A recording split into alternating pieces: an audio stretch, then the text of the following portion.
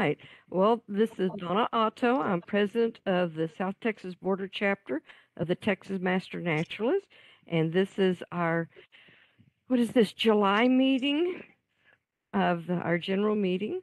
And tonight the presentation is going to be by Dr. Jude Benavides.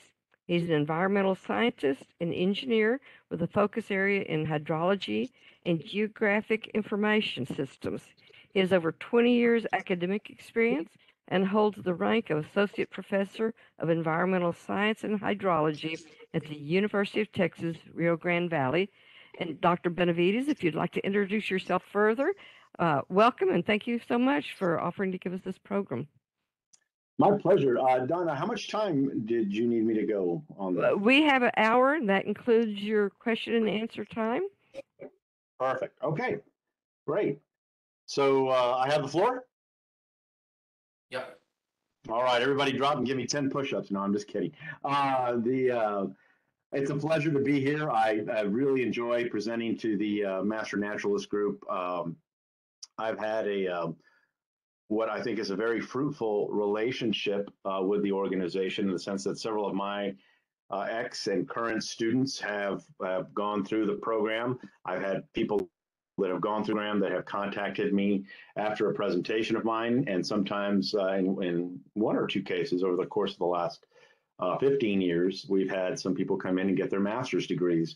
So I love speaking to the group. I wish that we could get back together in person, but I do applaud and respect to the fact that, like always, the Master Naturalist Group has adapted to the times, and it's a sign of your flexibility and adaptation that enables me to present here today. I've got two young kids, and I try to minimize exposure. I've got every shot that they've tried to throw at me, and so far, knock on wood, I have yet to officially contract COVID, although I swear I did have it.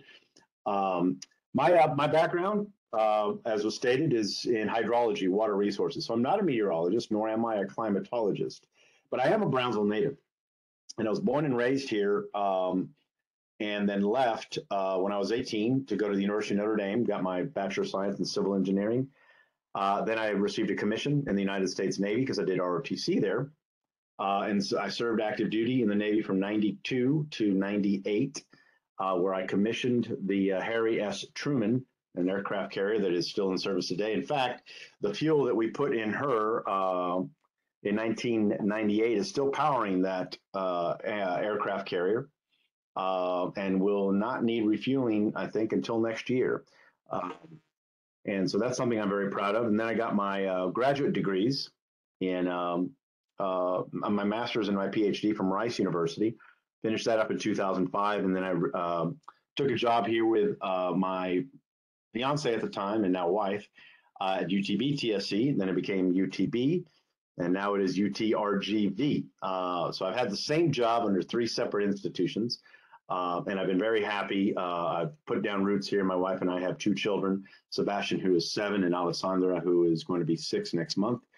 And we live here in Brownsville, and one of my passions has always been, the curiosity has always been the discussion of hurricanes and hurricane season. And I think it's important to talk to Master Naturalists about this because of the role that hurricanes play in our climatology, in our weather patterns, in our water resources in this region, and how the system has adapted to these periodic pulses of heavy and frequent storms.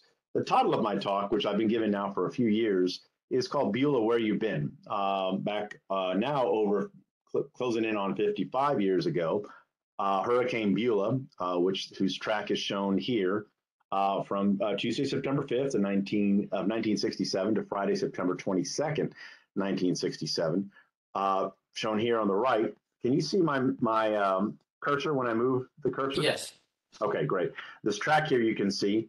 We're going to go into detail here, but kind of shoots this gap right here, all right? The Yucatan Strait, the Straits of Yucatan. And when it shoots that gap and it's heading in that roughly west-northwesterly direction, alarm bells should be going off in deep South Texas and in Texas in general, because the natural curvature of the hurricanes as it heads up a little bit towards the westerlies will start to pull the storm this way.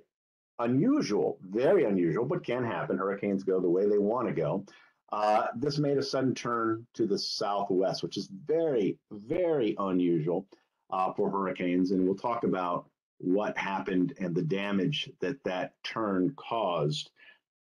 Because we are now 55 years in, you'll hear that number again or thereabouts again when we talk about the expected frequency of such a large hurricane like Hurricane Beulah. Now, get out of the way right now that those of you that were in the area or that recall Hurricane Beulah or that knew somebody who did, at the time it was categorized as a Category 3. Still a major hurricane, but a Category 3. However, it has posthumously, which I did not know until I started this research about 10 years ago, could happen. It has been upgraded to a Category 5 based on damage reports, other wind reports, satellite analysis of satellite imagery. It was indeed an exceptionally powerful storm, and to this day remains the hurricane of record for this region, meaning a storm that changed a lot of our planning, a lot of our designing as far as flood protection, and a lot of our concerns as far as what this area would need to do to survive and get back to business as usual after a hurricane like this would strike. So to start off with, it's always good to start off with some pictures. Here's a picture of the Valley Morning Star from Friday, October 20th, 1967, about a month after the storm. Why a month after the storm? Was because stuff was finally starting to happen again a month after the storm. I was negative 2 years, 3 months old at the time, but I grew up in the same house that my parents weathered the storm in. And there was a big crack that that fascinated me in our laundry room, in our hallway that was brick. The brick facade of the house had a big crack in it that went from ceiling to floor, kind of a big S-shaped pattern. I always wondered where that went. And my father said that was from Hurricane Beulah. And I said, wow. And as I grew older, I would always argue with my dad about whether or not they made the right decision to shelter in place instead of evacuate. And he would point to the fact that I was standing there and that they were standing there as the right decision. And I would point to the crack as the decision being the wrong one. Many people were very, very fortunate. While the damage was significant, the death toll was surprisingly low. In fact, there was only a few deaths that were indirectly tied to this hurricane. When I say indirectly, it was either something that was caused, a health condition that could not be addressed or continued, perhaps heart attack, et cetera, in the valley area. And unfortunately, there were some, I believe 4 or 5 other deaths in Texas, not in the deep south area of Texas, resulting from hurricanes that were spawned by this massive storm.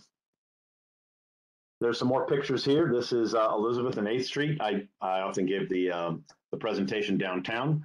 Those of you that are familiar with Brownsville know Elizabeth Street, and there was standing water in all of the buildings. The turning basin and the shrimping basin the shrimp basin that was much more active then than it is today was an absolute mess after the strike. With these boats being cast deeply inland and deposited in nests of boats, taking months to recuperate from and clean up. The area around Harlingen, particularly Parkwood and Arroyo Estates, was exceptionally flooded. And we'll talk about that reason and why. Many of you probably already know, particularly those of you from the Harlingen area. The Arroyo Colorado serves many purposes for us. And those of you that know me know that I serve on the Arroyo Colorado Watershed Committee partnership. And I've been fortunate, thanks to the Tony Reisinger volunteering me many years ago.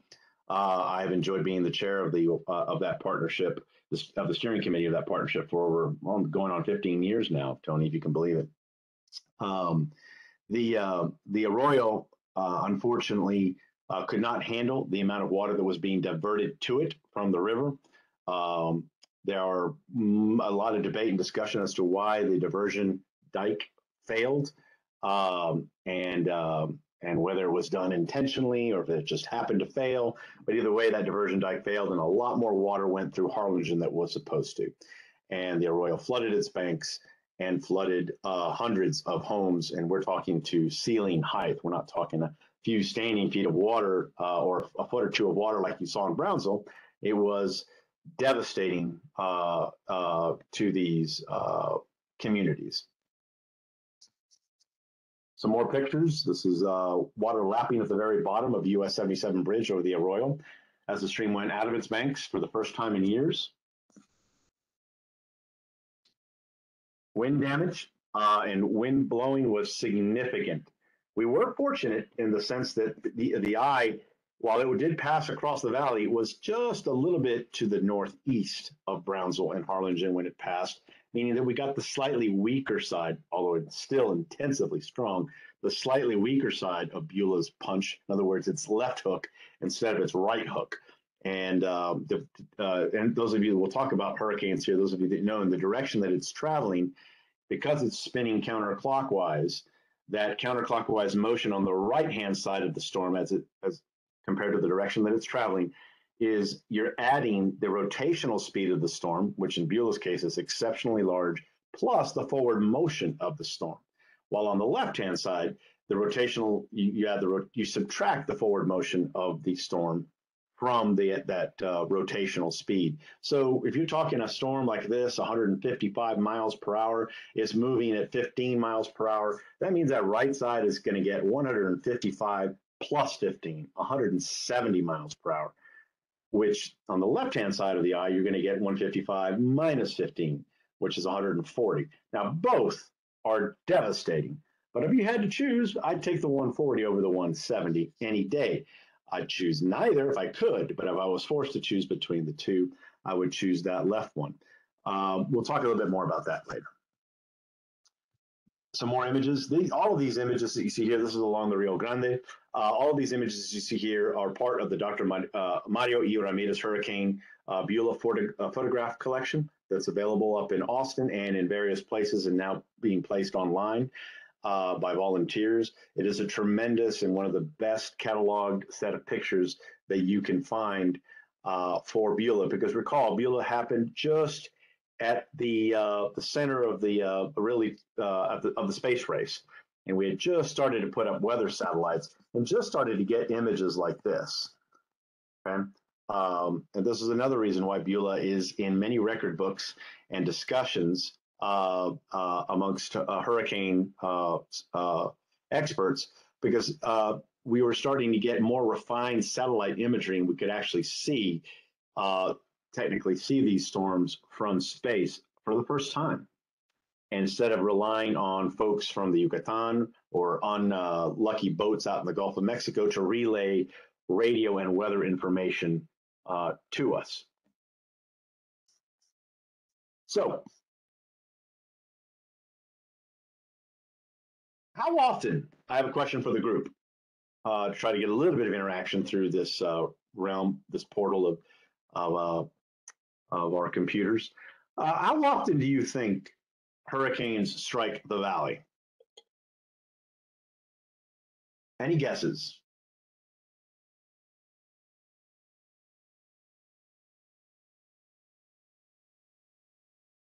Is no one saying anything, or can I not hear anybody?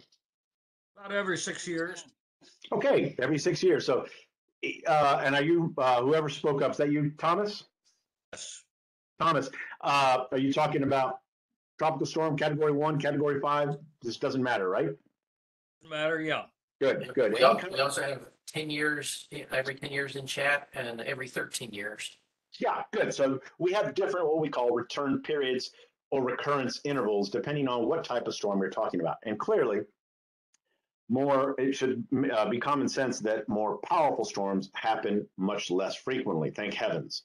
Okay, so we have this thing called a recurrence interval or a return period, the period of time between something happening, like a cycle of a stoplight or the ringing of a bell, or in this case, the passage of a hurricane within a certain distance of a location. Okay. And as a rule of thumb, well, we often use 65 nautical mile radius from around a point. Okay. Because that's really the damaging winds center of a hurricane, really the exceptionally damaging winds, the hurricane force winds of a large hurricane. So we have something here called, on the left column here, recurrence intervals, which you may hear referred to as return period. And this unit is in years, 100 years. Something could happen only once on average every 100 years, once every 50 years, once every 25 years, etc. We used to use this as when I say we, meteorologists, climatologists, hydrologists, and hydrologists are still guilty of this, saying a 100-year storm or a 50-year storm. What are those? There's a significant downside to using that type of data point to describe danger or risk to the public. Can anyone expand on that for me? For example, if I were to say, this storm has a 100-year return period, what is generally the next question? False sense of security for the next time. Exactly right, man. Exactly right. Particularly if it just happened, right? Like, well, hey, it happened last month, so we're good for another 100 years, according to the quote unquote experts. And then, of course, it happens again a couple years later. And who can predict Mother Nature? Yeah, that's exactly science's job, right? The problem is that is on average, meaning long periods. And whoever posted who can predict Mother Nature, that's actually the biggest problem, is that we have a limited amount of data. But we, as scientists, we have to work with the data we have. And we have to make our best possible educated estimates or guesses based off that data, always improving, always modifying. And in this day and age of, if you're not right 100% of the time, you are wrong 100% of the time, particularly in this digital era and modern era, and some people's views towards science, that is particularly dangerous. Because while that recurrence interval approach is potentially flawed if somebody misunderstands it, it is technically correct. However, I enjoy and prefer to say, instead of a 100-year interval, you give it a % chance of occurrence in any given year. So a 100-year interval is not meaning that you're only going to get that storm once every 100 years. It means the odds of it happening over a prolonged period of several thousand years, once every 100 years on average, but it's actually a 1% chance of happening a year. Which means that you could have storms back to back. You could have 2 massive storms in a year. It is exceptionally unlikely, but it could happen. You could go 200-300 years without that storm. It again is unlikely, but it could happen. So you see the relationship here. A 50-year return period means 1 in 50, 1 in 50 chance, or a 2% chance happening any given year. A 10-year storm, a 1 in 10 chance, or about a 10% chance a year. A 2-year event, something with a return period of every 2 years, means you got a 50-50 chance of it happening each year. So we've talked already about some estimates of hurricanes and saying, hey, about 6 years for a tropical storm or hurricane of any category. It's about right. 5 to 7 years is about the ballpark for this region. Doesn't mean that if we haven't had a hurricane or a tropical storm in 7 years, that the data was necessarily wrong. If we go for several years, yes, Tony, absolutely. In 1933, 2 storms did hit the valley. And we'll talk about those here in a second. So there's a lot to soak in here. But now let me start showing you some graphics. Can you all see that? Okay. Is that color coming across all right? Yeah. Great. This is from the HURDAT, or Hurricane Database, or IB-TRACS. And IB-TRACS and HURDAT work together to, and they've been working, this is not my work. This is reporting of other people's work that is easily available online. Well, I won't necessarily say it that easily, but you can do some searching and verify it for yourself. But it is the a hurricane database that goes back effectively now 172 years. I only have this updated to 2012. So in this case, it's 162 years. Now, how did we get hurricane tracks way back in 1850 or 1860 or 1870? Well, the answer is our certainty in that is much lower. However, these patterns tend to repeat. and somebody took a lot of anecdotal evidence from ships, from locations, looking at news reports, looking at damage reports, et cetera, and consolidated these things and said, we think, well, something hit the Yucatan, then something hit South Texas, and then a few days later, there was that same event in Alabama. And so we think that this was a storm passing through this area. Now, once we get into the more modern age of television, radio, and particularly satellite and radar and then satellites, we get much more precise estimates of these tracks. The output, though, if you were to accept this as correct, and again, this is not my database, this is the international or the United States Hurricane Database, shows that within 65 nautical miles of Brownsville, or roughly this kind of little circle right here, from 1850 to 2012, there were 40 storms of either tropical storm or hurricane of any category. So with this data, you're talking about a 4-year return period, 4.05, or about a 25% chance in any year. So like I said, 5 to 7, 4 to 7, in that ballpark falls our percentage chance of receiving a storm of that frequency. And you can see where they come from. What is the principal direction that they come from? Anyone? This is leaving the area, and I really should adjust this to show arrows, but you know that they're coming from this side over here, right? What's the primary one they're coming from? South-southeast. Yeah, you look like you got a south-southeast window, you got a southeast window, and you got an easterly window, which is not too common right now. For some reason, this easterly approach has really slowed down and only happened really in the 1910s, 20s, and 30s. And again, in 1880, with some of any significant, and that's good for us because we'll talk about those factors later. We don't like these storms coming in right perpendicular to us. If you had, you'd rather them come this way. Now, you don't want them shooting this gap. We'll talk about this here in a second. But let's compare these. Remember that number, 40 storms for Brownsville within 65 nautical miles. Well, let's take a look at Houston. 64 storms within that same time period, vice 40. So that's a 40% chance in any given year of a tropical storm or hurricane of any category. That's a 2.5-year return period. Let's look at New Orleans. Now 75 storms within that return period, within that period of 1850 to 2012. 46% chance of any given year of a storm passing within that range, 64 nautical miles. 65 nautical miles. And look at Miami, almost 100 storms in that 162-year period, or a 1.64-year return period, or a 61% chance on any given year. South Florida has been exceptionally lucky over the last couple of decades as they have gone through a much lower frequency chance. And we're not exactly sure why. It's probably just happenstance, probably just luck. But Cape Hatteras, also 100 storms in that period. And you can see why. They tend to come this way and skirt the coast. They're in that area. Now let's take a look at only hurricanes, not tropical storms and hurricanes category 1 through 5. We're talking about a category 1 through 5 hurricane. At this point now, looking at Brownsville, 20 storms, or about an 8-year return period, about a 12% chance in any given year of a hurricane of any category passing within 65 nautical miles of Brownsville. And you can start to see a lot of the noise clears up, right?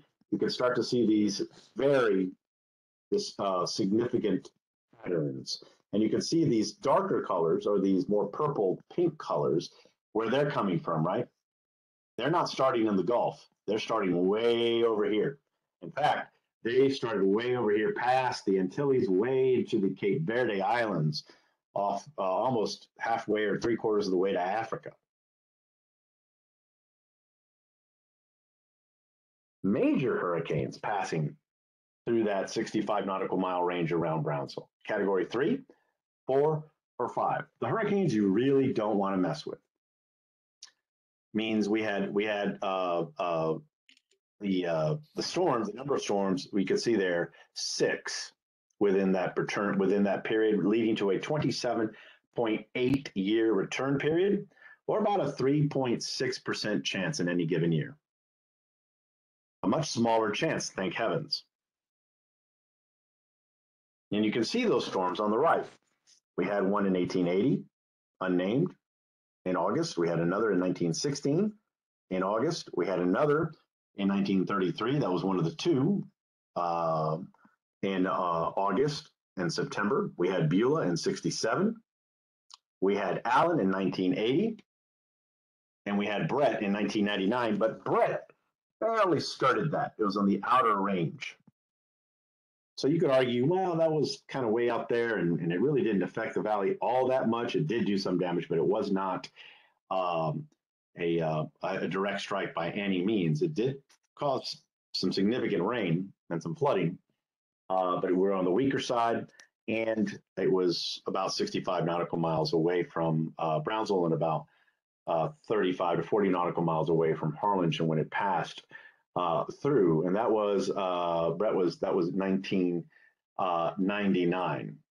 But you can see here these storms are shooting this gap either here or here. There's one storm that was Brett that started in the Gulf and moved up this way. The vast majority of these storms start way over here and have all of this fetch or warm water to move through, and gyres and eddies of warm water to pass through, and can provide us with can hit us very, very strongly, affect us very, very strongly. So now, if you look at this, you might say, well, 3.6% chance on any given year. I'm a gambler. I'll take those odds any day. Well, the thing is, you got to play this game every year. And if you're living in the area and you, I don't know, buy a house and you take a 30-year mortgage, right? 3.6% chance every year means you have a 67% chance of experiencing that over that 30-year period.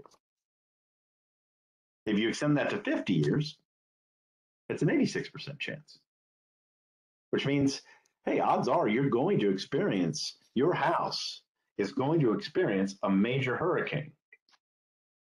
Now, that doesn't mean that we get them more than anybody else. In fact, we're going to show the opposite here in a second.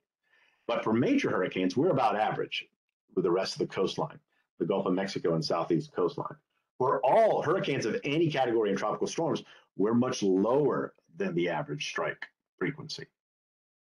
And that was shocking to me because I grew up in Brownsville in the 1970s and 80s. It was a few years after Beulah, Anita, Allen. There was some, Allen, which we'll talk about here, one of the strongest storms on record, freaked the living heck out of everybody here just 13 years after Beulah. And because of that, I grew up with everybody telling me this was Hurricane Central, you know, and maybe for a while it felt like that, but the data doesn't support that. Doesn't mean that it's not going to happen, and it could happen this season. We're due, but let's talk about these storms and look at the tracks and see the similarities in the tracks. In 1880, this was the hurricane that passed, again, shooting that gap, very similar to Allen in its approach, okay? Reaching Category 2 and then being weakened by the Yucatan, which is our hurricane shield. The Yucatan is South Texas, and this is one of the reasons that I'd like you to take home with, or walk away with, is why are we lower frequency strike frequency than many other areas along the coast? And we owe it, number one, to the Yucatan and the shallow waters around it. That will, even though the Yucatan here is very flat, that land, that hurricane gets its energy from that warm water. When it passes over land, you don't get that evaporative cooling. We don't get that energy boost, and hurricanes weaken significantly, in this case from a Category 2 to a tropical storm. But it hit that warm water gyre that we have right here in this little deeper section of the Gulf, and it ramped from a tropical storm up to a Category 5, a strong Category 4, almost a Category 5, 5 mile per hour short in that 1.5, 2 day range. That must have shocked the living heck out of the people in this area in 1880. Because remember, no advance warnings, no radar, no satellite. And even if you speak, which they did, I'm sure, to people in Mexico, you got, oh, yeah, it's a category 2, nothing to worry about. Until here. 1916, very similar track, shifted northward just a bit. You can see didn't get that weakening, went from a tropical storm, category 1, category 2, to a category 3, to a category 4. And shot the gap, didn't cross land at all, except for Jamaica here. Now, this is a very common track direction for powerful storms. You can see now that this line, in order to not pass over land, has to be shifted up a little northward, right? Which means as the storm comes this way, and the storm is rotating like this, all of these folks here are going to get the right side, the dangerous side. These folks down here are going to get the weaker side. So advantage number 2 is that when storms do come our way, they tend to come from the southeast, south-southeast, expressing its weaker side if it does hit us. Because if the right side is going to hit us, they're going to have to come from down here. And they're going to have to cross a lot of land and shallower water. Now, they can suddenly change direction, like Beulah did, but that's very rare, which leads to less frequent occurrences. Does that make sense to folks? Because I want you to take those 2 points away from the talk.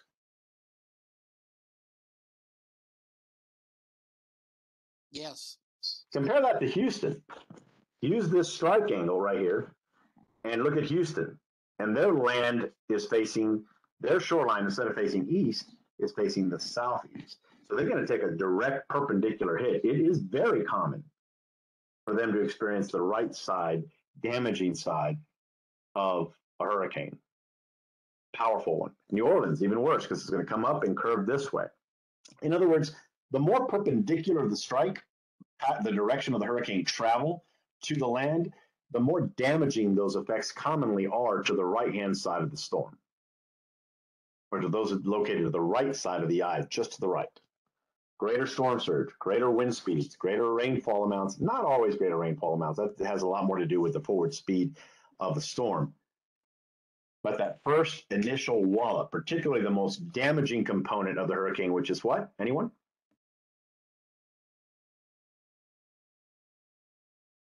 What is the most damaging method or component of a hurricane? Rain? No, that's a good guess. I would guess that too, but it isn't. Wind. Surge. Storm surge, yes, sir. Storm surge, by far and away, accounting for over 70% of hurricane damage. Largely limited, okay? Yes, the storm surge does differ with orientation of the coast significantly. The more perpendicular, the harder and higher that storm surge comes, okay? Now, the disadvantage of a off-angle strike is that it's not going to be as high, but it's going to be spread over a much larger area. And that should kind of make sense, right? So let's look at some more. 1933. This is the scary one. This is what I envision in my head as, oh my gosh, it's going to wipe us off the map. First off, it's a Cape Verde storm, which starts way over here, okay? Ramped up from a tropical depression to a tropical storm and reached Category 5.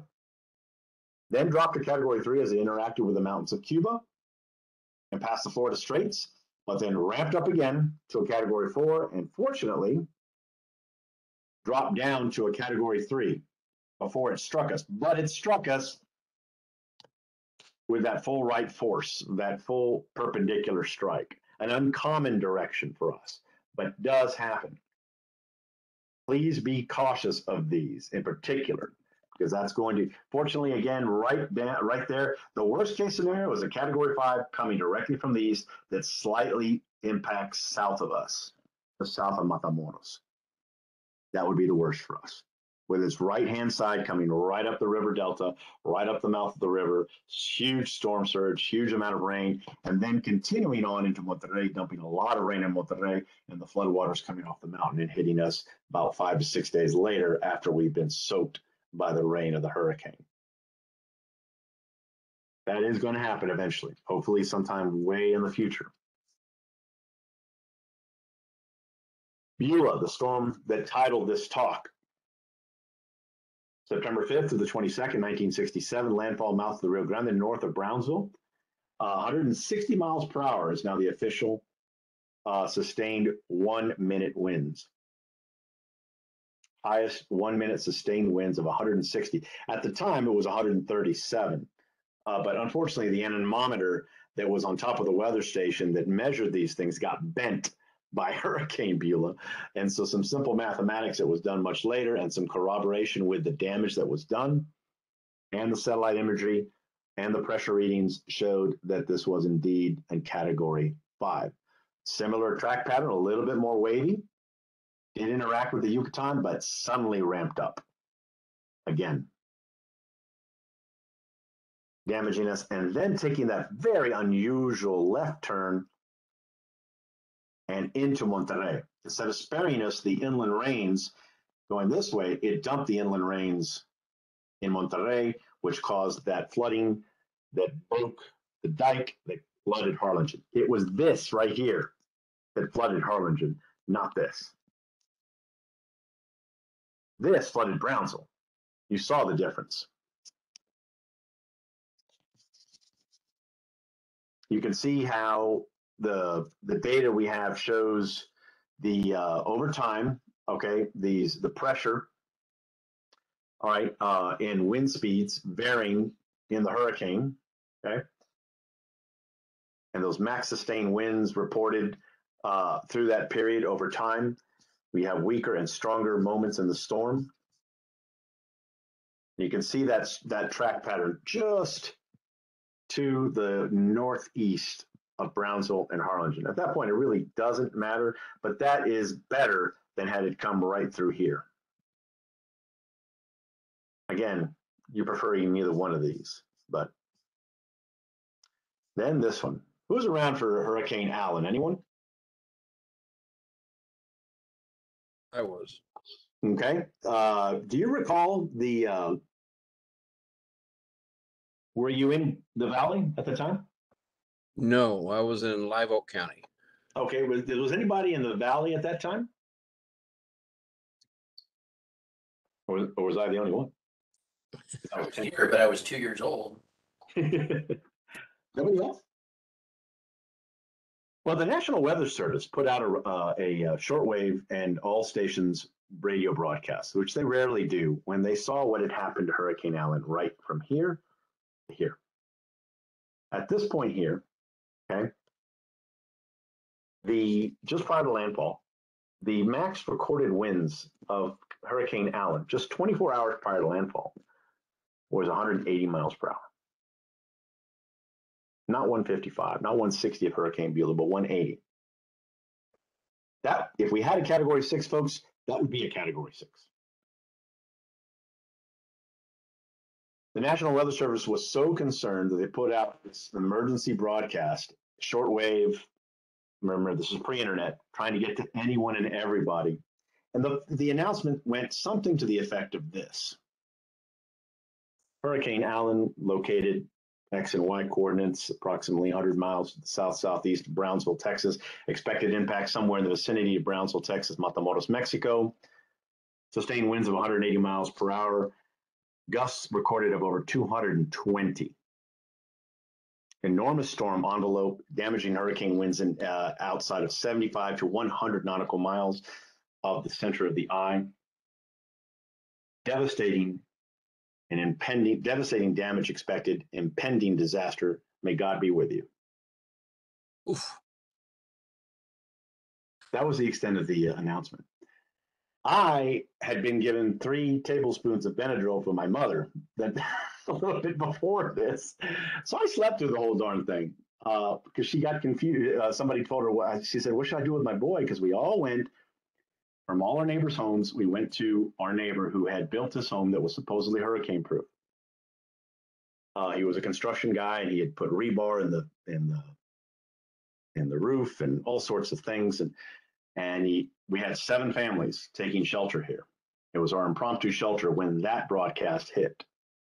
I saw my father's look in his eyes, and my father at the time was 57 years old, and a 10-year-old boy seeing a father scared for the first time, truly, truly scared, fearing that they had made the wrong decision to stay. Well, basically scared the poop out of me. And so my mother asked what she should do with me, because she was very nervous. My dad was very nervous. Everybody. They said, "Well, give him some Benadryl. Give him 3 spoons of Benadryl." They meant 3 teaspoons, not 3 tablespoons. I was out for like 24 hours. I woke up the next day. The birds were singing. The sun was shining. I thought I was in heaven. And so something happened with Hurricane Allen right before striking us. Anyone know?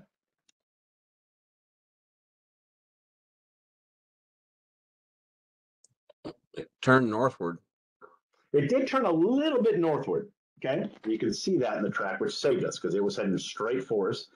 But it wasn't that really saved us. You see a sudden weakening from the pink H5 to a red H3. It was almost an H2 within a period of 12 hours, right before it struck. What causes a storm to do that? It hadn't hit land yet. Cold water. That will do it, but there was warm water there. The eye wall weakened. Exactly. Hurricanes can get so massive, thank heavens, that they have to replace their eye wall. The eye wall gets bigger and bigger and bigger, and it starts to get torn apart by the centrifugal force. And then it builds again. When it does build that interior small eye again, the storm weakens significantly, at least 1 category, on average 2, sometimes 3. Hurricane Allen is on record as being the only Atlantic hurricane that went through 3 eye wall replacement cycles. And you can all see them here. Right here, went through 1 replacement cycle, 1, 2, 3. You see the purple, H5, H4, H5, H4, H5, H3, almost H2. The National Weather Service was not forecasting that. It had just gone through an eye wall replacement cycle. It wasn't supposed to do it. It did. Why? Science can only throw up its hands and say, we don't know. I can tell you that I think it was my grandmother's prayers and just about the thousands of other grandmothers in the valley praying and helping us. But that's just my feeling, because there was no scientific reason for this sudden decrease in strength. It saved us from literally probably being wiped off the map.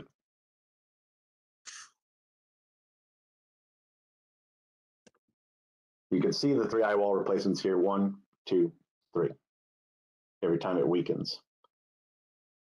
And that was a significant one that happened ahead of schedule and right before landfall.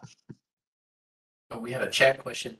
How did that super fancy hurricane-proof house fare? Actually, the max sustained winds we saw in Brownsville as a result of this, because we were slightly on the weaker side right here, and it was a category 3, was 80 miles per hour with gusts of 95. Did fine. There was tree damage and a few houses damaged here and there, but it was not a devastating. Now, when I say it wasn't devastating, there are some homes that did get damaged. There was a couple tornadoes that popped up, and those unlucky few did, I mean, that's, if you lose your house, that's, I don't mean to belittle that, but it was significantly, or orders of magnitude less damage than was expected. Still significant amount of damage to agriculture, the rain, the flooding, etc., but nothing like what it could have been had this not happened. That little jaunt to the right, so it was going to come right in here, and that sudden eye wall replacement. Then there's Hurricane Brett, which we've already talked about, kind of curving and scooting around the right. So in the remaining few minutes that I have to discuss frequency strikes, and now say, okay, well, what about the rest of the eastern side of the coastal Atlantic and Gulf of Mexico coast of the United States? The way we look at that is we count the number of strikes over a certain amount of a certain period of time, and you look at and look at return periods. So you can look at frequency, how many happen over a period of time, or you just take the inverse of that, how long between each occurrence. Okay, you want fewer storms in a given amount of time, and you want longer time between those occurrences. And this basically shows, this is not my data, again, this is the National Weather Service's National Hurricane Center Technical Note 46, which colors the entire coast by county, showing how many hurricane strikes there were from 1900 to 2009. And you can see ours is light blue, which is 7 to 9, right here. And you can compare, you don't see any light blue or blue, except for here, here, along the Gulf of Mexico coastal bend of Florida, the Georgia coastline, and then until you get up to Delaware. Now, there's some reasons for that. That means it's not necessarily an absolutely fair comparison, but you can see the hurricane hotspots that we talked about: Houston, New Orleans, Miami, and we go and build big cities right there, right? Amazing. Cape Hatteras. In fact, as far as total strikes, we have the same category, 7 to 9, as Long Island, New York. The eastern end of Long Island has actually more.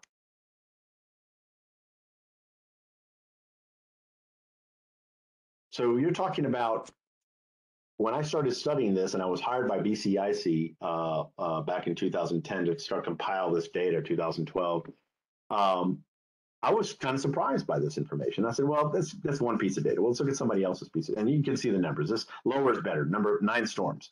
You can see 14, 12, 17, 13, 25 in Plaquemine County, 21 in Galveston.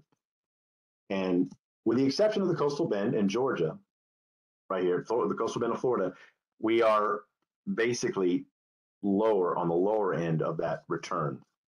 And you can see this graphically. The blue line shows tropical storms and hurricanes from Brownsville all along Galveston, New Orleans. This is up the coast all the way to Eastport, Maine.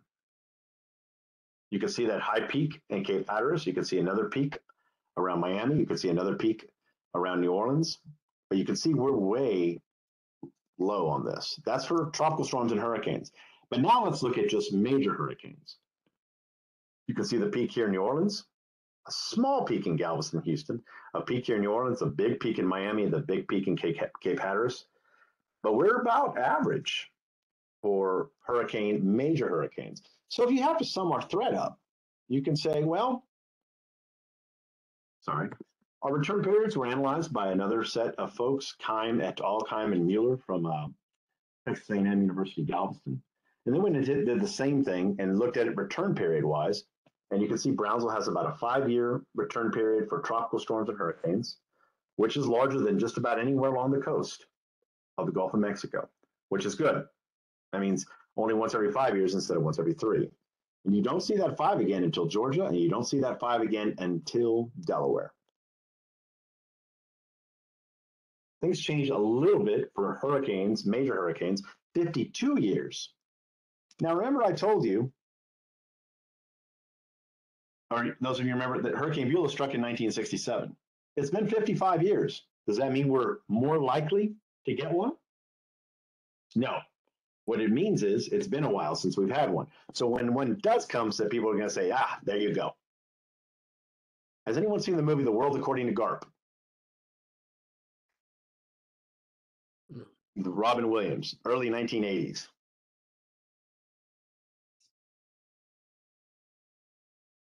No one?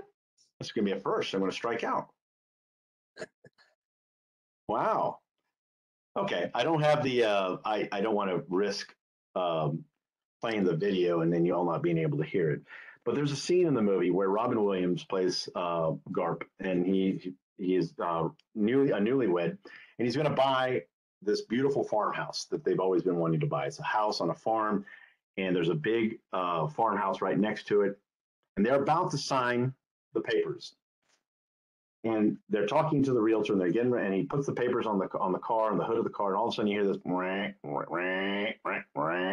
an airplane, clearly in distress.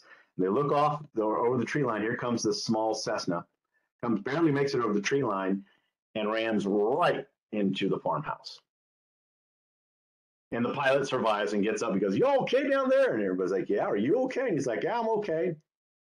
And so the wife looks at the husband at Robin Williams and goes, "Oh my gosh, thank God we didn't do the house." And he goes, "Give me the papers," and he signs. And the wife's like, what did you do? You just bought a damaged house. And he looks at her and goes, honey, darling, it's catastrophe proof. What are the odds of something like this ever happening again? There's my joke for the evening. That is the fallacy of return periods, right? Return of saying, hey, once every 100 years or once every 1,000 years, okay?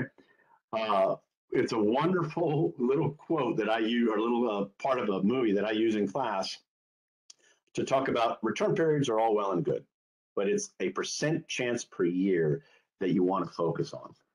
Our hazard is lower, but it's still significant, and we must respect it. We are entering the we're coming into the heart of hurricane season as we enter August. Really late August or early September is our trouble spot. You saw those major storms when they came.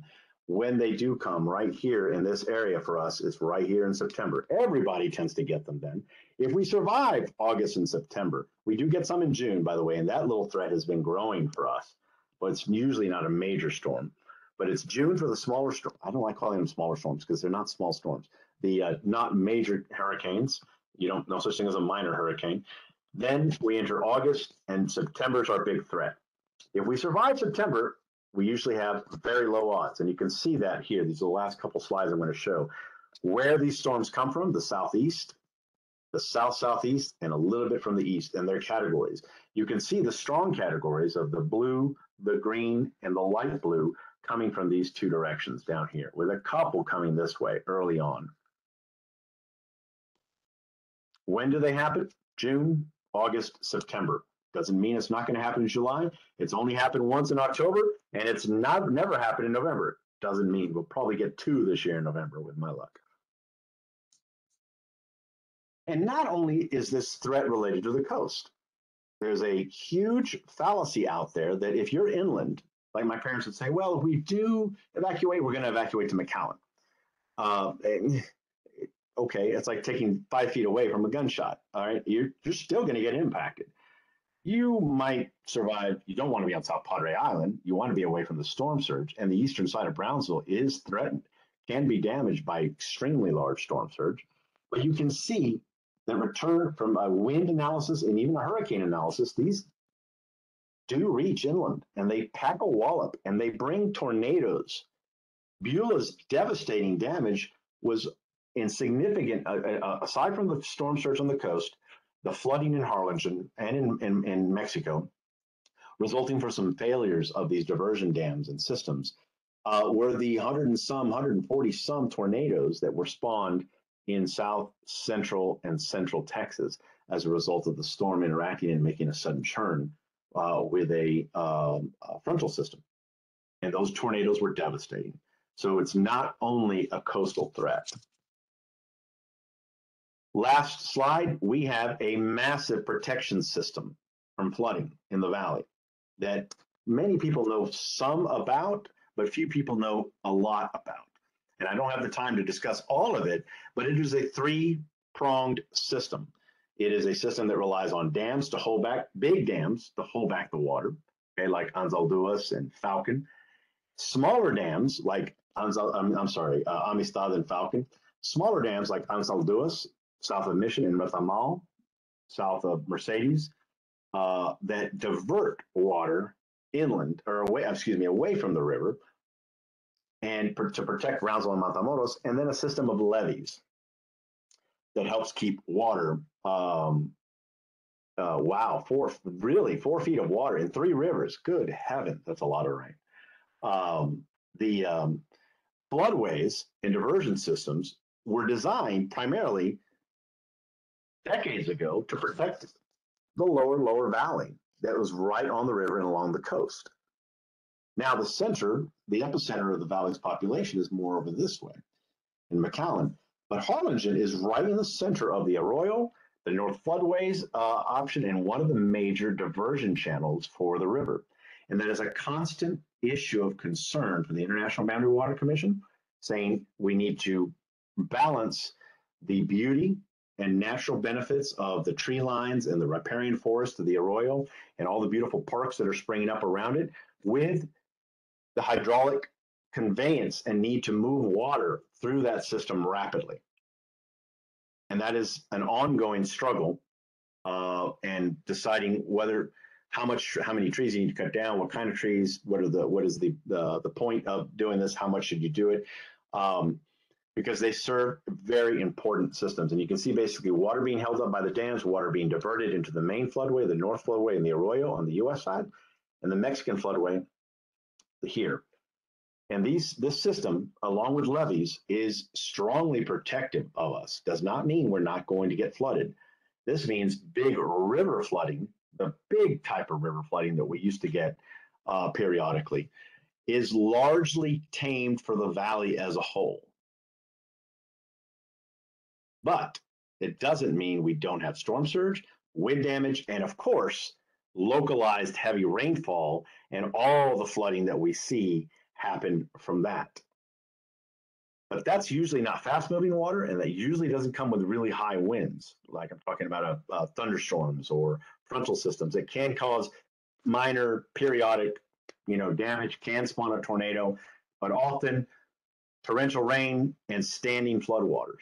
And that type of flooding, okay, does take a back seat to this type of flooding. It takes a back seat as far as expenditures. It takes a back seat because it's usually not killing or harming people directly. It's causing damage. You compare that to the flash flood alley at San Antonio and Austin, where when they do have these frontal systems that come through, that water is not only it's not standing, it's fast moving and will wipe away cars, houses, and people, and causes, unfortunately, several deaths. So we have to study and look at this problem from both nature's holistic standpoint and saying what natural systems can we preserve as master naturalists to help protect us from this flooding, from storm surge, from rainfall, from winds, and buffer that. And also, how can we continue to engineer and modify the system so that it does provide us protection during these rare but significant events. With that, I'll wrap up the talk and entertain questions. I've got one on storm surge. Did Okay. the 33 storm cause a significant surge?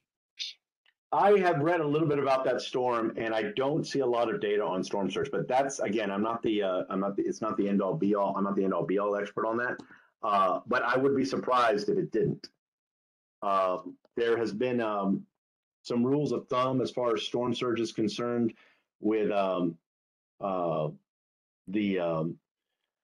every category being like a category 1 being like 0 to 3, category 2 3 to 6 feet storm surge, category 3 6 to 9. So the rule of 3 for the height of the storm surge in the Gulf of Mexico, but that really depends on a lot of factors. You can have a category 4 storm with a 7-foot storm surge. You can have a category 2 storm with a 10-foot storm surge.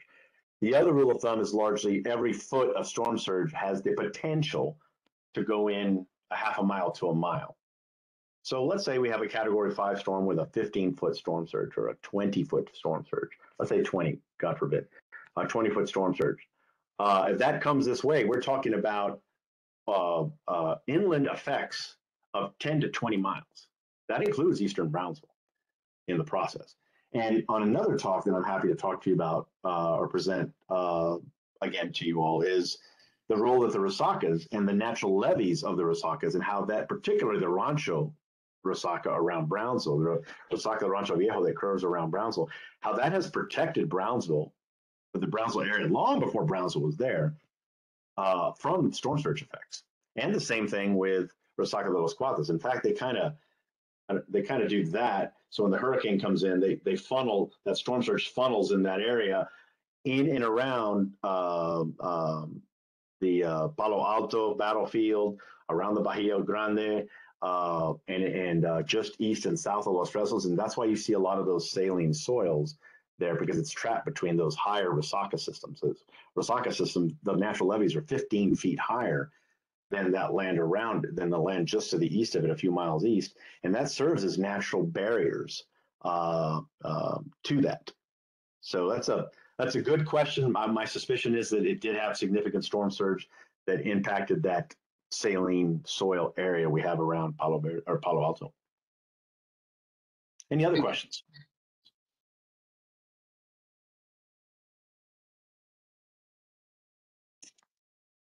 We have a question from Facebook. Are the levees fixed yet? Always in the process of being fixed, right? The whether or not a levee is fixed depends on a lot of factors, and whether or not they're certified depends on that. They are certified. They are going to be recertified. It looks like that I've heard across the board. They do have the freeboard according to our modeling that they need. In other words, the water surface, the water elevation doesn't cross or come up within the 1 foot freeboard that you're supposed to have. I'm sorry, the 3 foot freeboard you're supposed to have. But again, any mechanical system, any human-made system can fail and will fail. It's just a matter of time. You just like they said, that false sense of security you get with the world according to GARP effect of return period. You can get the same thing with levees and diversion systems. And you say that we are very well protected from river flooding. Doesn't mean that river flooding can't happen. The dams can fail, the levees can fail, dikes and diversion dams can fail. And we just hope they don't. And we plan for the best, and our plan for the worst, and hope for the best. Other questions? How about the impact of the runoff on the salinity of the Laguna Madre? That's a very good question. Yeah. So I assume you're talking about the freshening of the system? Yes. Yeah, absolutely. This diversion system here, back in 2010, when it was operated continuously for 5 to 6 weeks, because the longest period it had ever been operated, basically turned the Laguna Madre into a freshwater lake for a few weeks. Because so much water. Again, the river's mouth doesn't empty into the Laguna, as most people know, or some people don't. It empties directly into the Gulf. The Arroyo does, and the Resaca systems do when they do flow, when they very, very rarely do flow. And the overland patterns and all these drainage ditches flow and flow into the Laguna. So they're bringing nutrients and fresh water. So when we divert fresh water from the river, the person asking the question, sorry I didn't catch the name, is right. And in fact, we are seeing slightly lowering salinities in the lower Laguna Madre over time because of the increased freshwater runoff. Not necessarily because of storms, but because of returned wastewater. McAllen and up the valley pumping water for use and then returning it to the arroyo, and then the arroyo is depositing it. As the valley becomes more populated and more water is being used for drinking, that means more and more wastewater, and that water is going to, it's this slow, steady, the death of 1,000 cuts type of thing that concerns me with the lower Laguna Madre. Not so much the pulse freshwater, because the system's adapted to that, I think, somewhat. It will take time to come back.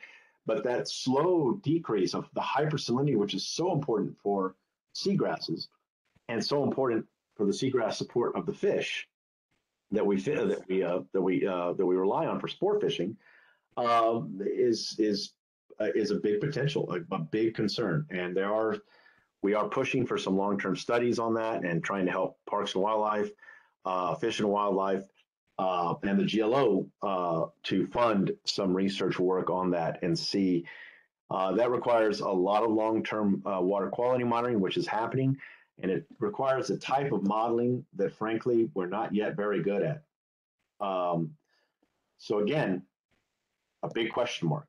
Very interesting for research, but anyone that gives you a definitive answer to that, to you, sir, unfortunately, I think is I will say pushing the boundaries of scientific truth. Okay, thank you. Yep, absolutely. But it is a major concern. You're absolutely right. Absolutely right. Not to change the subject, but the drought in Mexico is having an impact there. Monterey's out of water. And are we going to see more and more controls on? More and more what control? We're losing your audio, Tony. The drought in the valley, the drought in Mexico has. Yeah, Monterey. Can you hear me now? Yes, much better.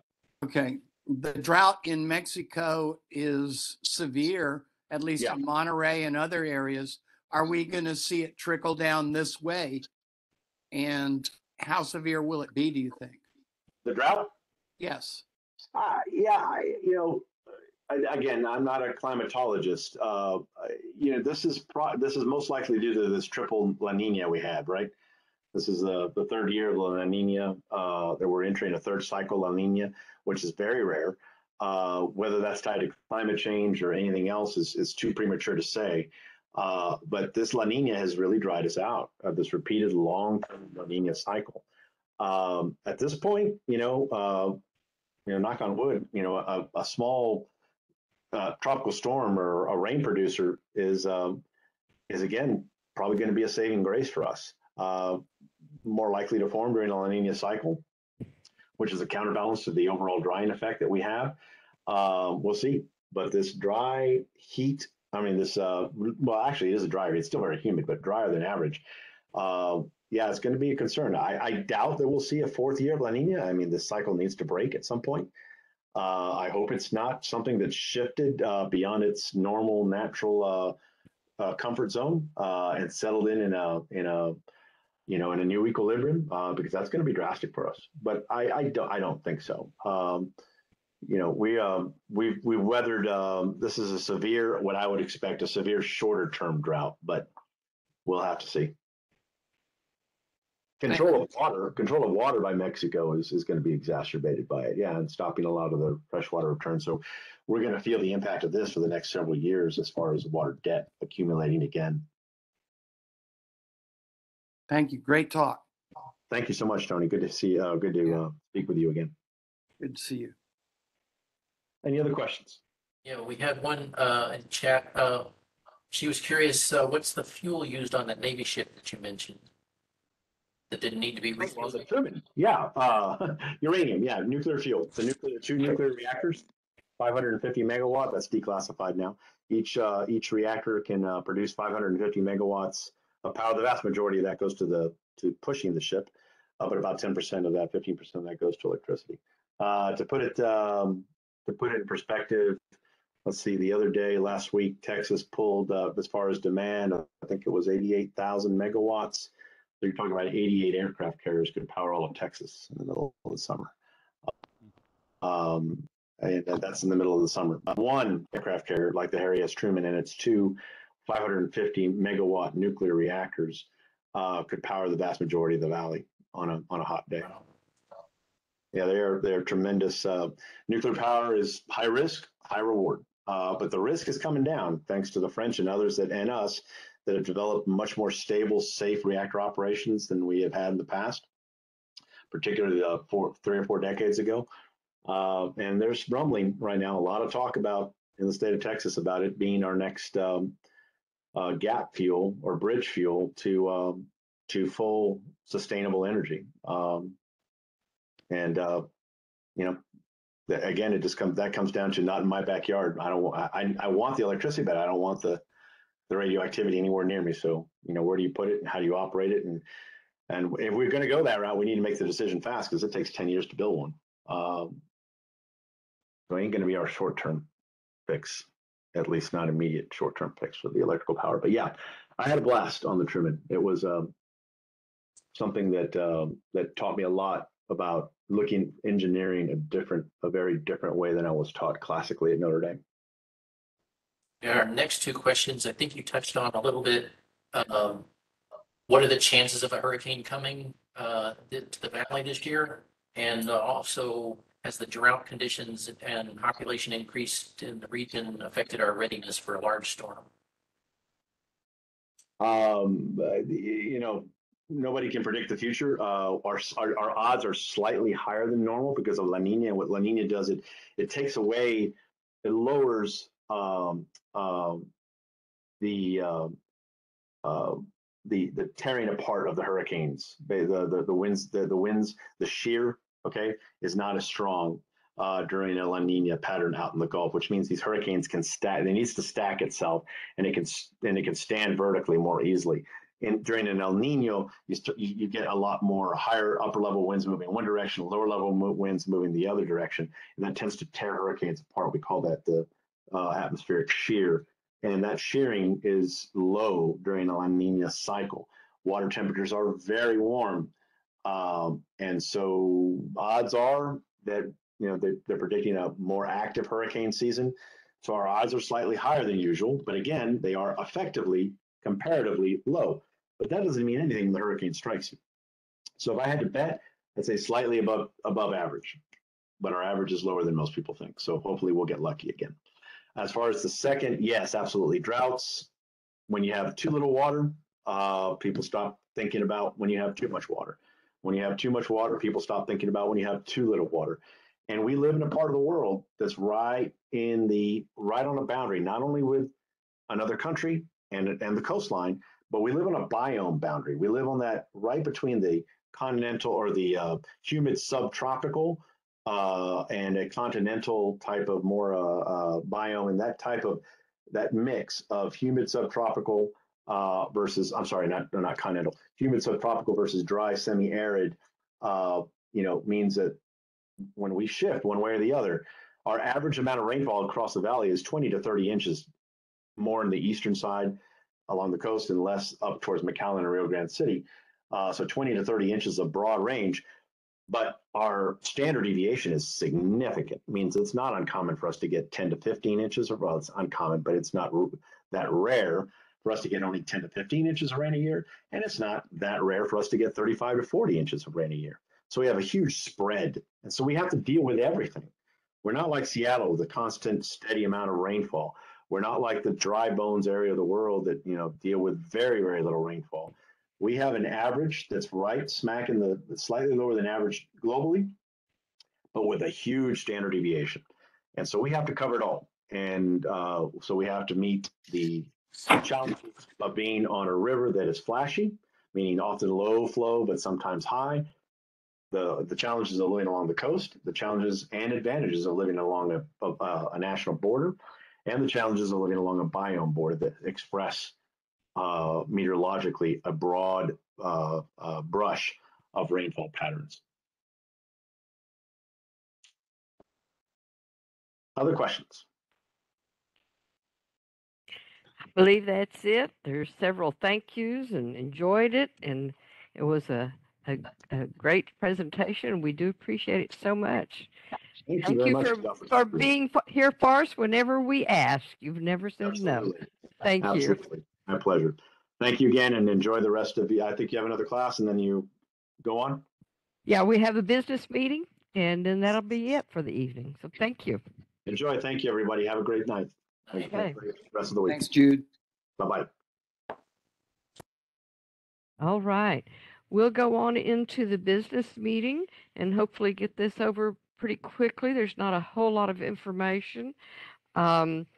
The treasurer's reports were attached, and I don't think there was anything too unusual in the treasurer's reports, just some routine, a little bit of income from dues that we'd been making some calls to follow up on. And otherwise, it was just a normal activity.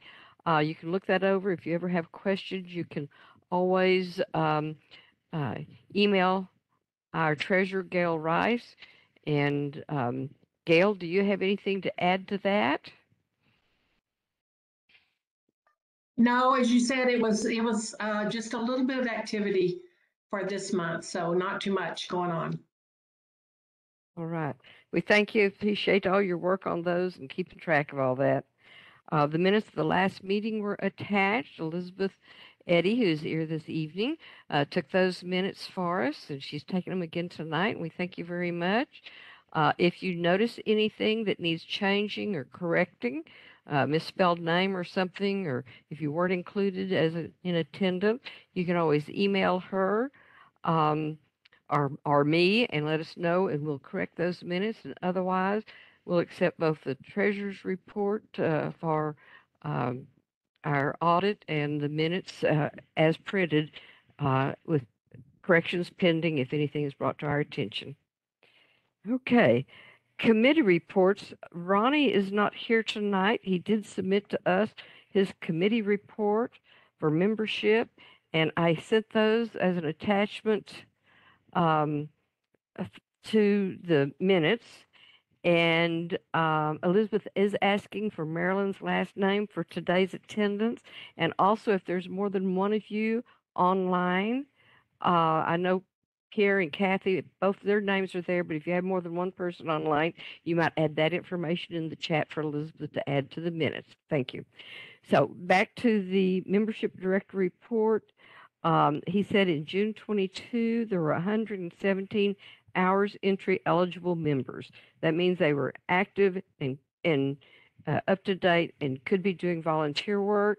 There were 24 unique members logged service hours and AT hours through 14 different service opportunities. That means different opportunities where we could go volunteer, whether it's citizen science, um, public outreach, or just volunteering at one of our local, public outreach or whatever.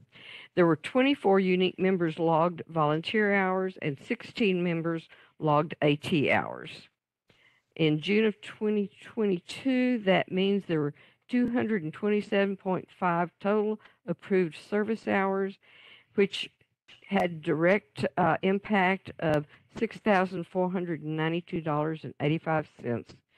And that's based on our hours being calculated to be a value of $28.54 an hour.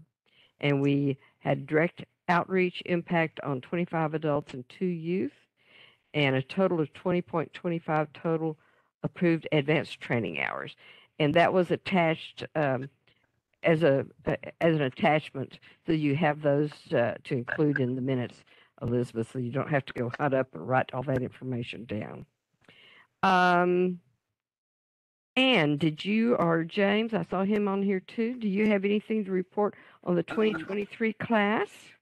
No, Would you like to share? I don't think Jim or I have anything to report this month. I mean, we are watching COVID and how the numbers are going up, so it doesn't look good for our in-person classes right now, but we'll get into that at the next education committee meeting. All right, thank you. I know she and James have had their heads together looking over things and getting things organized ahead of time, and so they're on the ball and following up. River, I saw you are here. Do you have something for our awards and recognitions? Yes, I do. We have 2 recertifications, and they are Dana Austin and John Thaxter. So congratulations to them, yes. And that's it. Well, congratulations to you both. I know Dana's here tonight. All right. Joseph, you want to give us any information about the website and what's going on there these days? I was trying to pull up the numbers, but I don't have them right here. We have a little bit more traffic than usual on our website. People are starting to be interested in TMN classes again. We're getting about 3 contacts a month in the last 2 months. So we're adding them to our list and let them know about upcoming meetings, and we'll send them an email when registration starts. And Anita's blogs are still popular. She had one on what's growing in the cracks of the sidewalk. Got a lot of interest from a lot of different areas, and might get a sequel post. So if you have some stuff growing in the cracks that wasn't included in her previous article, send her some pictures. All right. And then I guess the next thing is, unless Anita, you have anything to add there? I do. Am I mute? Can you hear me now? No, we can hear you. We can hear you. Yeah, and this is, concerns you as well, Joseph, but mothing, the National Annual National Moth Week starts the 23rd and goes for through the 31st. So the latest blog is about mothing, and it's pretty lengthy, and there's a lot of links in it. If you haven't looked at it, do, because it ends with the tutorial on how to do mothing in your own backyard that Joseph wrote a couple of years ago. And I think you've kept it up. And I reread that periodically. And one of the things that I picked up in the read that I did the other day was, if you really want to attract moths, wear a white shirt. That was really funny, because you don't want to do that, because you want the moths to be on your moth sheet, not on your clothes. But that was funny. Joseph puts funny things in once in a while, and you really have to look for them. At any rate, I want to mention that the mothing blog got a lot of visibility because I sent it to both of our valley chapters, and our sister chapter up north with the 3 counties up north of us also put it on their blog, and then it goes to the well, not blog, the Facebook, and then the Facebook for the South Texas ecotourism. They posted it up there too. So let's see. Oh, and pay attention to the Facebook, because Joseph has compiled a lot of the events that are going to be in the area for Mothing Week. And hopefully he's going to do a couple of them himself. Oh, good. Thanks. There it is. Yeah, this is All in our right. Facebook, right here, the dates: Quinta Mazatlan, Stero, Benson, and Oleander Acres, which I'm for sure going to be at that one. I'm hoping to be at a bunch of other ones. I don't know how many I can do in 1 week, but I like all the places, and I like mothing, so I'm going to do as many as I can. Very good. And I know, like Anita said, I had read her blog, linked over to the information, the link she gave us for Joseph's blog, and I went out and got me one of those lights that I'm going to put in my porch light fixture and run it in the Good, a evening. convert. I'm a convert. And then I'll have to replace that light with something that's bird friendly, and we'll get to all those taken care of one of these days. Listen, the birds will come and get the moths. This is So true. you're killing 2 birds with 1 stone. No pun intended there. And Joseph, while we still have you here, would you like to say something about our bat field trip? And I know, Elizabeth, you arranged that. Thank you so much. And you were there too, in case you want to chime in after Joseph. Go ahead. Yeah, we had a good time. I think River told me about 20 people total. We didn't see quite as many bats as we were hoping, but there was still some big groups come out. And a new purchase for our chapter is this little bat detector, which plugs into your phone, lets you record the bat sounds, and lets you play them like while we were out at the bridge. And let me see if I can show you that. It's hiding my buttons. There we go. Well, these are the species that our iNaturalist knows are in the area. I talked to an expert, and he says there's 14 species possible down here. So there, you can see most of these only have 1 observation, because there's just not a lot of bat studying going on around here, at least on iNaturalist. But this is what our bat detector does. It records this, and this is a display of how the sound is. These real tall ones are a certain type of bat, and these short ones are another type of bat. And so the guy that contacted me about bat audio says, you've got 2 different bats there, so we can't identify it. You have to separate the 2. So I've learned a lot more about bats than I have known in the last week. And so I'm going to have to improve my my iNaturalist uploads and see if we can actually get some audio of the bats around here. He said that there's just not a lot of. I think I'm the only one that's posted any from iNaturalist so far. And because the chapter is paid for this little thing, if anybody else wants to get into bats and borrow it, It's not mine, it's everybody's. And I don't plan to be using it all the time either. I used it out when I was out looking for spiders. I had the bat detector in one hand, the camera in the other, and a flashlight in my third hand. It doesn't really work well. So if somebody else wants to pick up and learn a lot about bats, I'd be very happy to pass this on. Joseph, didn't you say we had vampire bats down here? They're further south. As far as I know, they don't make it this far up. Okay. I'd also like to interject that anyone that's used to doing iNaturalist for Moth Week, please do that.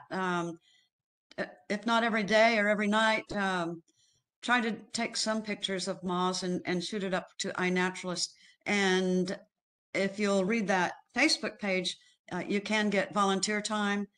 There are some other activities where you might be able to get AT time. So anyway, can participate in Moth Week.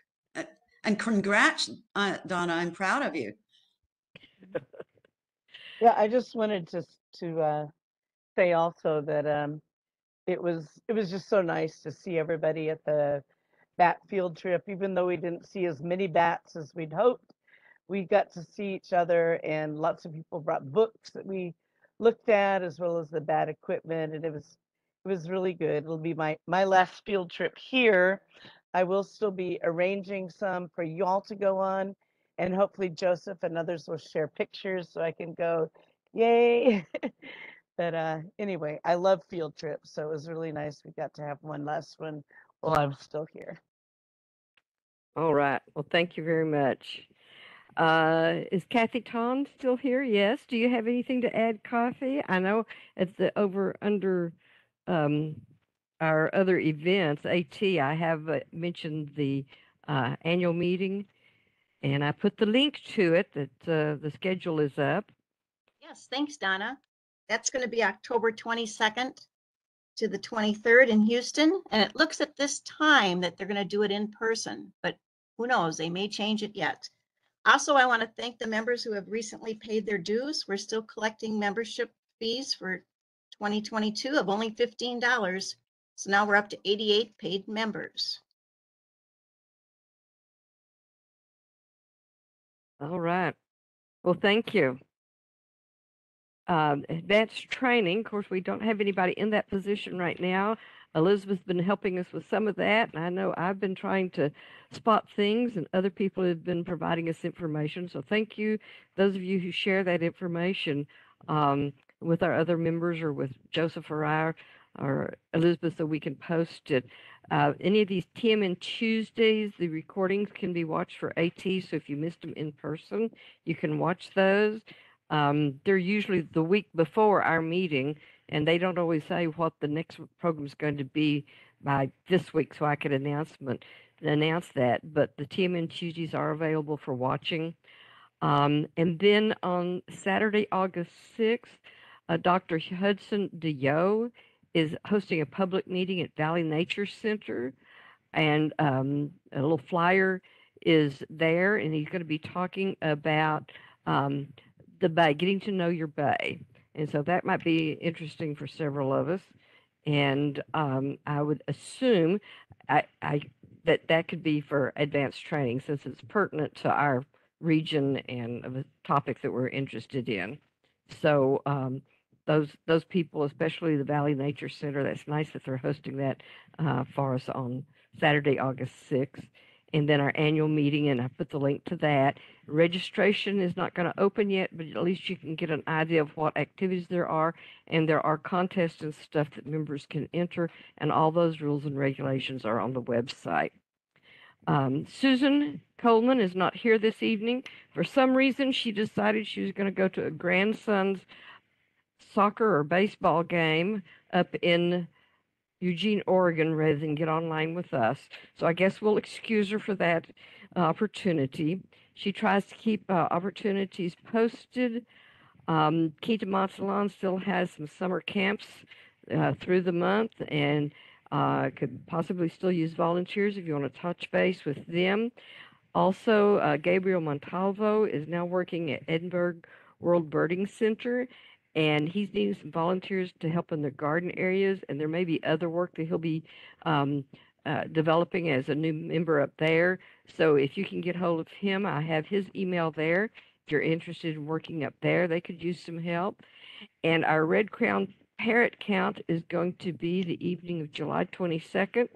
And hopefully this year again, or this quarter, like last quarter, the counters will not outnumber the number of birds we see.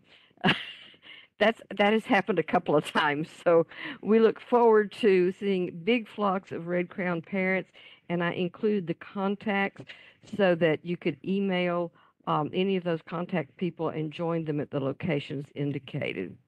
And then we've already mentioned Moth Week, and that's most of the service projects and AT. I just have a couple of more announcements to make. Is there anybody else that has any questions to ask or questions about any of what we've discussed? I know we've gone over it quickly. Okay, then I'll just announce that our next board meeting is August 1st, and our next general meeting is August 15th.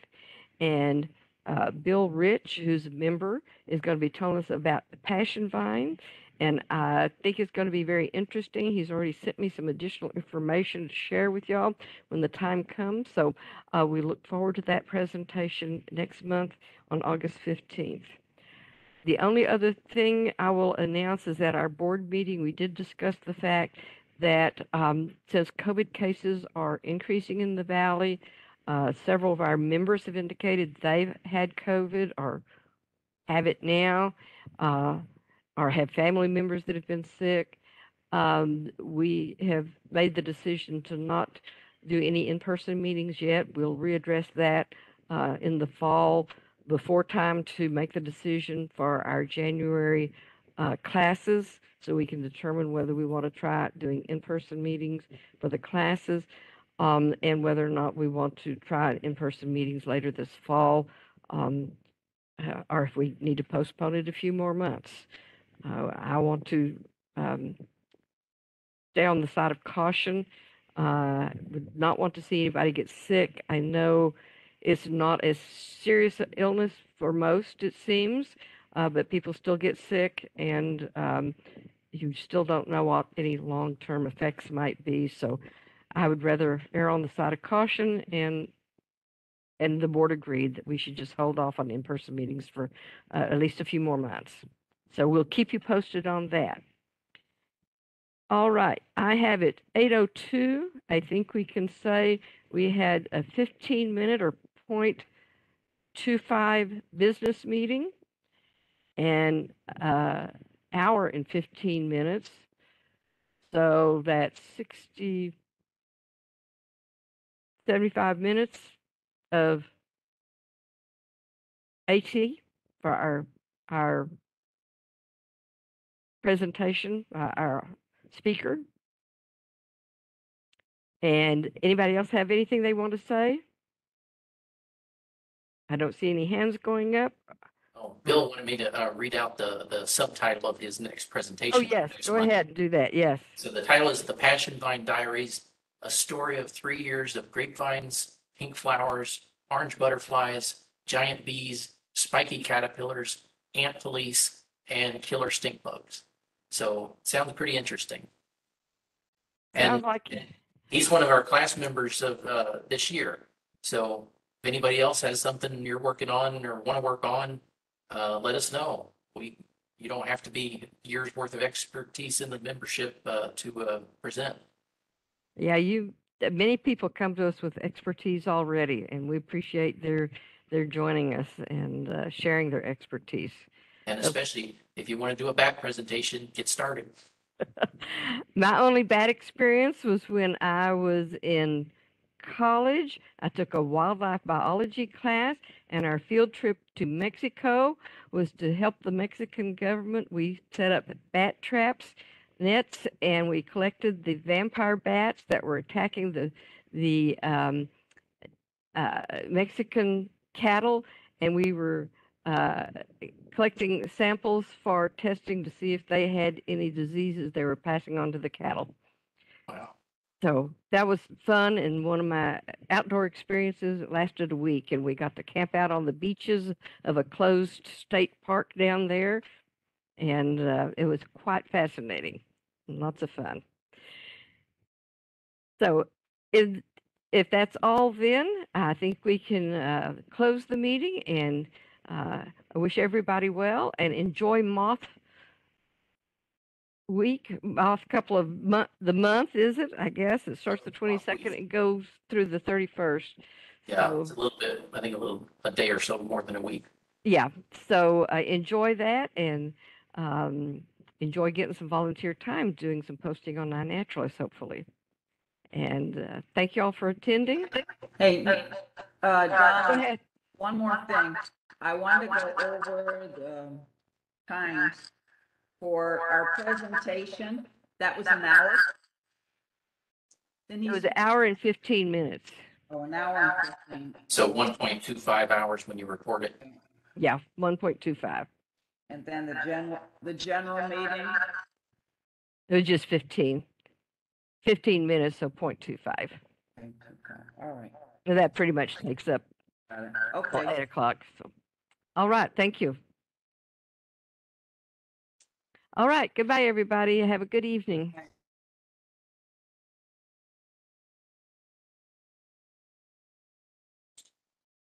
Adios.